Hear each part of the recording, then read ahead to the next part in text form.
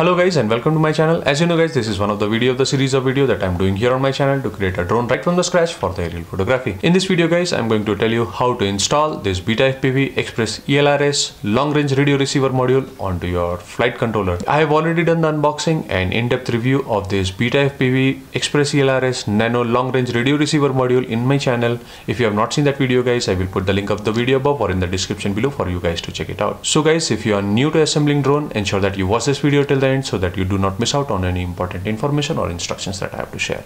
Before we move further guys, if you are new to my channel and not yet subscribed to my channel, please hit that subscribe button and click that bell notification icon so that you get the notification for all my new videos. Let's get started. So guys, let's now quickly connect the RF module receiver onto this flight controller guys. For this, as you know, I will be using UART port 6 and 4v5 in the ground pin, which is here available on my flight controller guys. This is an ExpressELRS receiver guys of 915 megahertz guys. So this is what I'm going to use, and then once I have soldered the pin onto my flight controller, I will solder the pin onto my receiver. Here is the ground, here is the 5-volt supply, transmitter and receiver.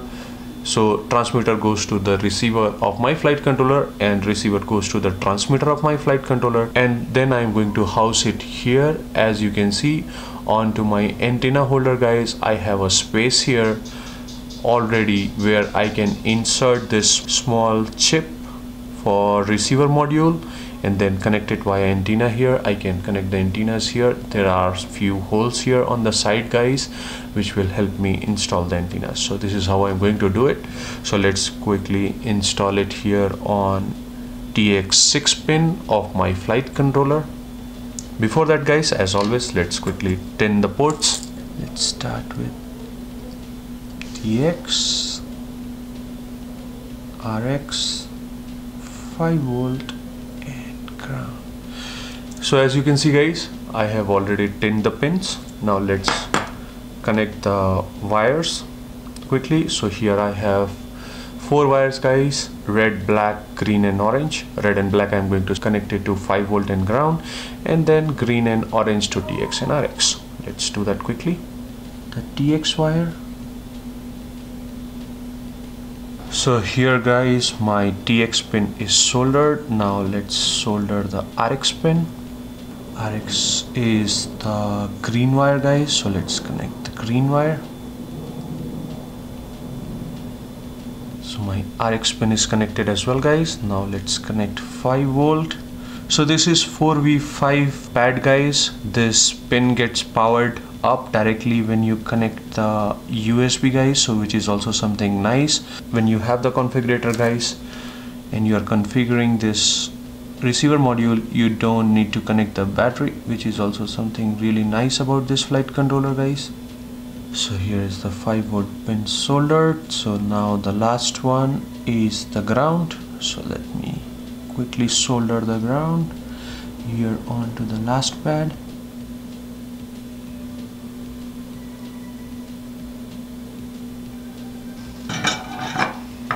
So here guys, all my 4 pins are soldered.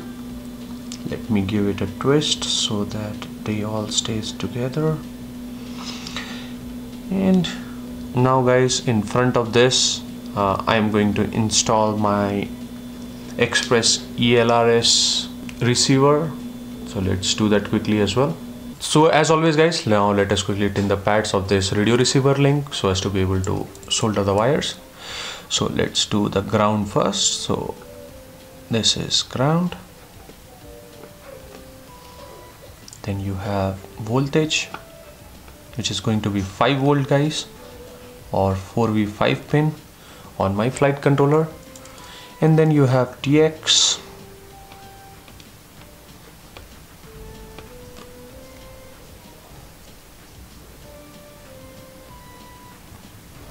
and then you have RX.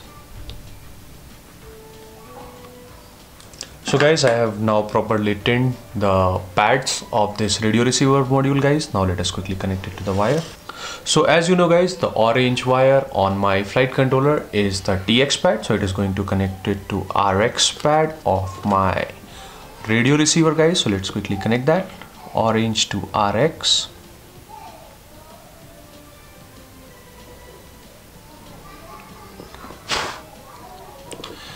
Then you have green to TX.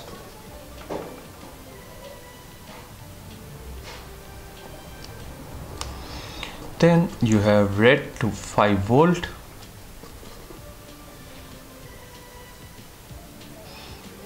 And then the black one to the ground, like this.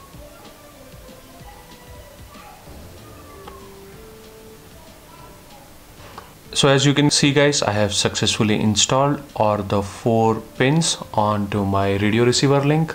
Now let us install it onto the drone frame quickly.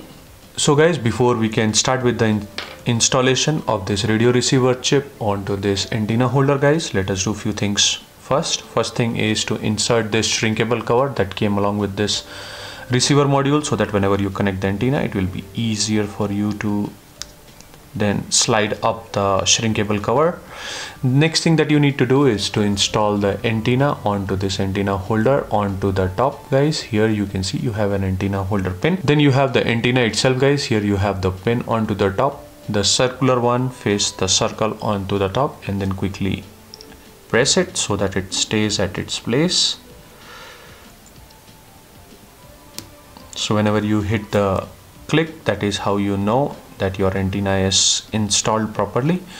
So this is how your antenna should look like. Now use the shrinkable cover to slide it onto the top so that your chip is all inside and everything. You can see here you have the bind button that you can press it from the top as well. So as I told you guys during my review, to bind this receiver onto your transmitter, you need to press this bind button 3 times to put it into the bind mode.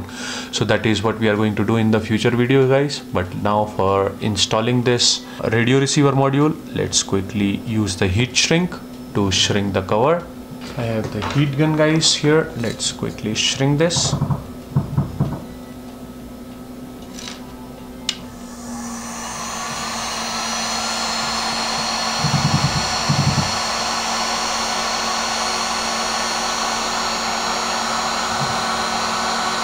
This is what we have done from the front side guys. Now let us do it from the back side as well so that it stays even.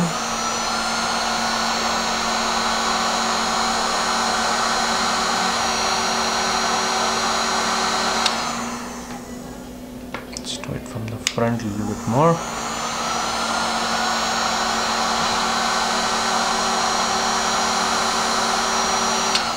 So as you can see guys, now your shrinkable cover is properly coated onto your receiver guys. This is also something really nice guys. As you see, the heat shrink is already covering your connection pad, so there is no possibility of short circuit, and also it will hold all the ports together, so whenever you move it, there is no point of damage. And then it will also hold the antenna holder onto the top, so that during the shock and jerk your antenna holder will not get loose. So this is also something really nice guys. Now let's quickly install it onto the drone frame guys. To install it guys, you have to insert the antenna right from the bottom and then take it out from this side guys. So let's do that quickly. I am going to install it like this so as to have the binding button on the top, so that it is accessible whenever I require it to rebind or bind. I will be able to do it right from the top without taking it out using some of the tweezer or maybe the screwdriver. I can push it 3 times without taking this out from the antenna holder. Let's do that quickly. So now you can see guys, I have already inserted the radio receiver module inside this antenna holder. As you can see from the back side guys, the antenna is now then inserted onto this antenna holder hole guys, which is there on my antenna holder guys.